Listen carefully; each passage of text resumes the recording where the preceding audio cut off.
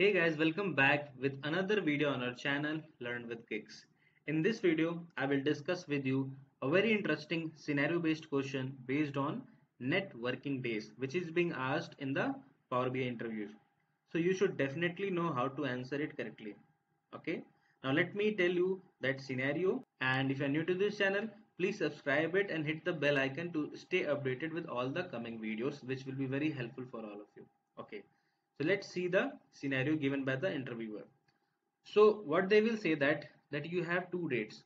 For example, let me show you the data view tab. So suppose they will say you have two dates. One is the order date and the other one is the delivered date. So somebody has ordered something and this is the date on which it is delivered. Okay. So in this way, we have two dates of column. Now that interview will ask you, how will you give me the total number of business days between these two dates? Okay, between these two dates. Okay, for example, if I take the latest one, so latest one is this one only. So 2nd July 2022 is the order date and 10th July 2022 is the deliver date. Okay, so how many business days or working days are there between these two dates? Okay, so how will you calculate this, or how will you write the DAX code for this? Okay, so for that, how will you answer this question? Okay, so for that, what we will do, we will create a measure, and let's see how we can create that measure.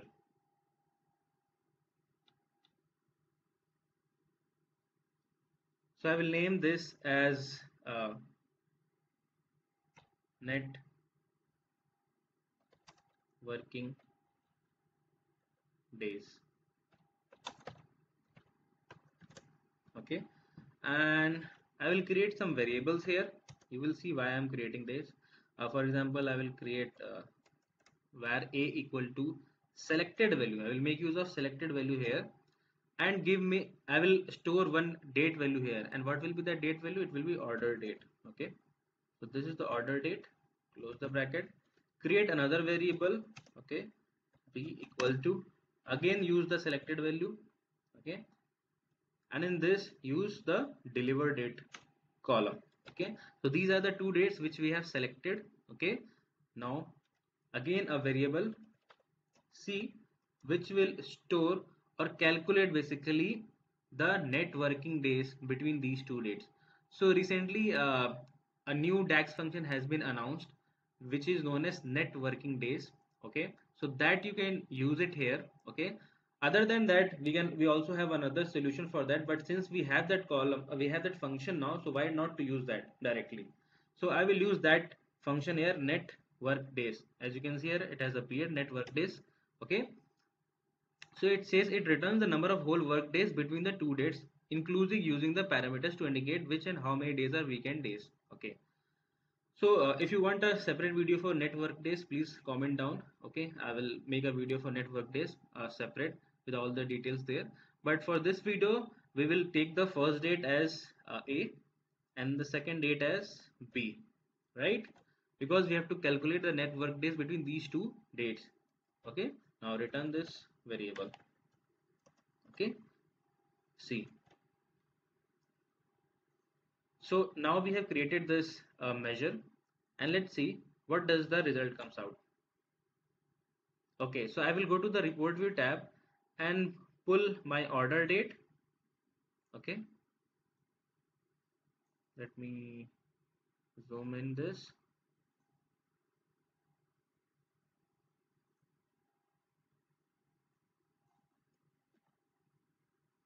Okay, so this is my order date, and now I will be having my deliver date.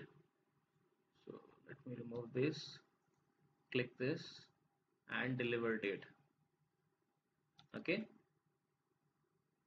so now we can move, or we can use this measure here and see what does it come out. So for example, this is 2nd July and this is 10th July. So how many working days should be there between these two? So it is coming out to be 5. So now let us verify this measure if it is correct or not. Okay, so what it has done, it has selected this value from order date, it has selected this value from deliver date, and calculated the difference or calculated the working days between these two using the network days function. Okay, so let me take you to the calendar. So 2nd July is Saturday, and 10th July is Sunday. So between these, how many working days are there? 5, 6, 7, 8, 9. Okay, so 5 working days are there. So that means the value that is coming here is, it is correct. So in this way you have to answer this question. Okay, you can make use of this network days latest function, and this function is available in the latest update. So if you have to update your Power BI desktop to see this function. Okay, so this is what I wanted to share with you today. So I hope you are clear with the explanation, and if you like it, please share it with your colleagues and friends, whoever are in need of this, and stay tuned for the upcoming videos. Thank you.